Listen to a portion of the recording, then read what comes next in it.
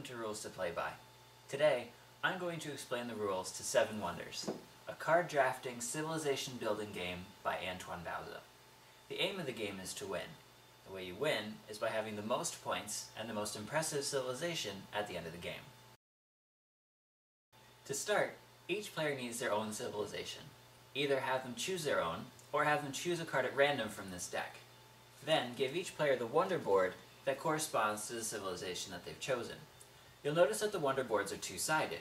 For your first few games, I recommend you start with side A. It's more basic and will give you more time to grasp the rest of the rules. Then, give each player 3 coins. Now, you have to set up the decks.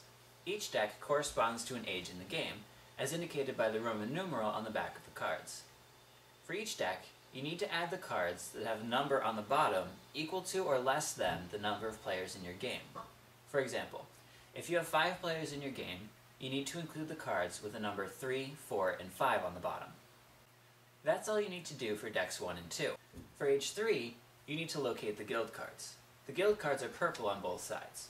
Without looking, you need to choose the guild cards that you're going to add to the deck. How many? The number of players in your game plus 2. So if you have 5 players in your game, you're going to take 7 guild cards and add them to your deck. Then shuffle each deck, and you're ready to play. Before we get into gameplay, let's talk about the cards. There are 7 different kinds of cards.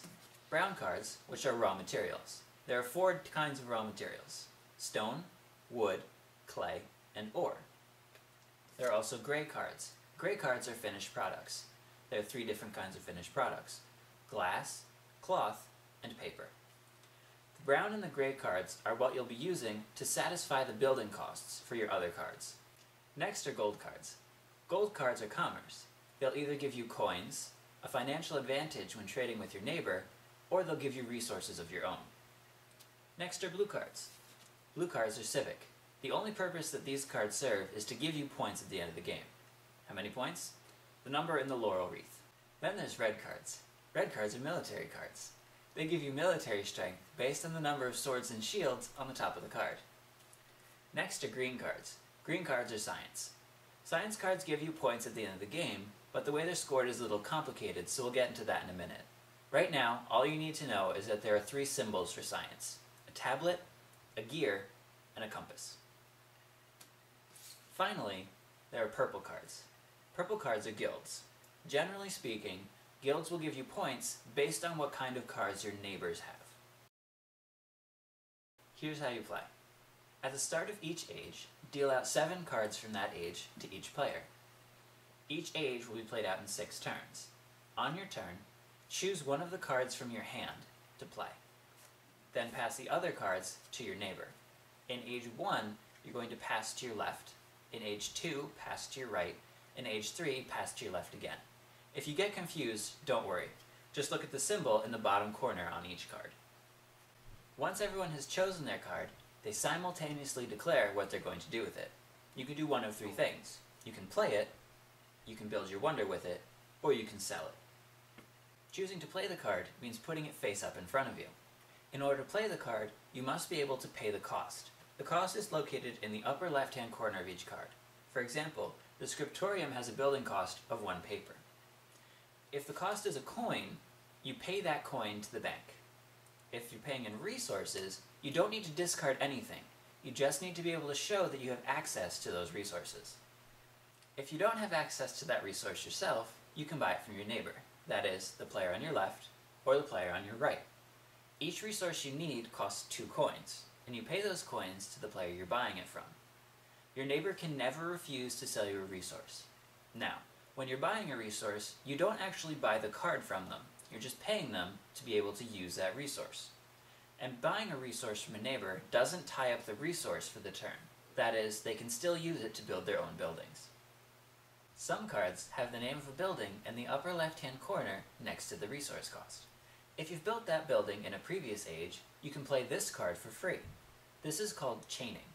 If a card will allow you to chain in the next age, it will list the buildings it allows you to chain into in the lower right-hand corner of that card. If you're building your wonder, take your card and put it face down under your wonder board. You must build your wonder in order, starting from the left and working your way to the right. The cost for building your wonder is printed on your wonder board. If you're selling the card, discard it face down and take 3 coins from the bank. After everyone has resolved their turn, take the cards passed to you from your neighbor and repeat the process again. This continues until you have only 2 cards left in your hand.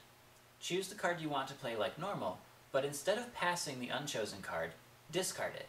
You do not get any coins for discarding this card. At the end of the age, compare your military strength with your neighbors, the player on your left and the player on your right. The player who has the higher military strength takes a victory token. In Age 1, take a victory token with a 1 on it. In Age 2, a victory token with a 3. And in Age 3, victory token with a 5. If you have a lower military strength than your neighbor, take a defeat token. Each defeat token is worth -1 points. If you tied with your neighbor, neither of you takes anything. If that was the end of Age 1 or 2, go on to the next age. Deal out 7 cards from that age and continue playing. If that was the end of Age 3, that's the end of the game. Now you're going to tally up your score and find out who won. Let's talk about scoring. There are 7 categories you can get points in for 7 wonders. Military. Total up your points from military victories and defeats, and that number is your military score. Wealth. For every 3 coins you have at the end of the game, you get 1 point. Wonder. If you've built any stage of your wonder that gives you victory points, you score those points. Civic buildings. Total the points from your blue cards. Commerce. Total the points from your yellow cards. Guilds. Total the points from your purple cards. Now science is complicated, as it tends to be. For every complete set of 3 symbols, you score 7 points. Then, for each type of symbol, count how many you have and square that number. So if you have 3 tablets, 3 squared is 9. Your tablets give you 9 points. Add all of your science totals together, and that is your final science score. The player with the highest score wins. If there's a tie, then the player with the most coins wins. If there's still a tie, all players share a victory. And that's it for 7 Wonders. I hope you enjoyed this session of Rules to Play By. If you have any comments about 7 Wonders, or if you have a game suggestion that you'd like me to explain the rules for, please leave a comment below. And please subscribe for more rules for more games. Thanks, see you next time.